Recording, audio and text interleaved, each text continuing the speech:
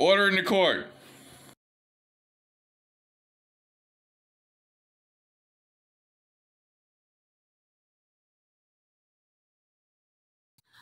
I'm doing a verdict watch for Daniel Griner.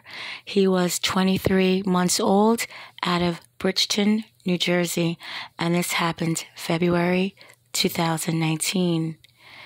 His mother would report that someone had kidnapped her oldest son, Daniel, who was 23 months, while she walked to a convenience store holding her infant son in her arms.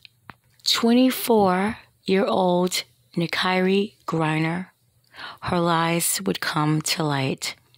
She then told the police the boy had fell down the stairs in her home. Now, it's also believed, I read in articles, that this baby wasn't listening to her and he wouldn't eat, and she had struck him so violently that he fell.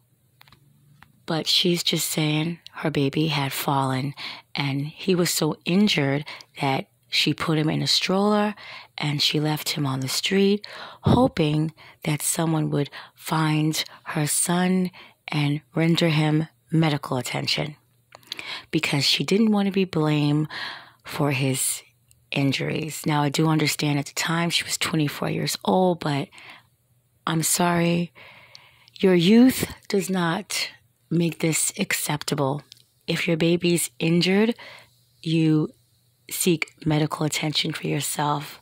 If you can't take him to the hospital, you dial 911 and you give him medical attention. So why would you leave your baby on the street? So basically she's saying that she didn't want to get blamed for his injuries, but she didn't mind getting blamed for abandonment of a baby that needed emergency medical attention.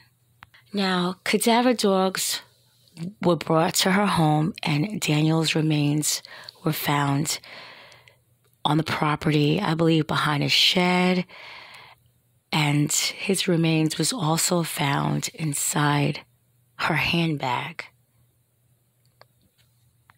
This baby's body parts, she dismembered him and she pretty much divvied him out throughout her property. And again, her handbag. I mean, that's too much. That is way too much. An autopsy report would say that the child was beaten to death and he had multiple bone fractures. A judge did rule out that Griner wasn't properly advised during her arrest, so she was not given her Miranda rights.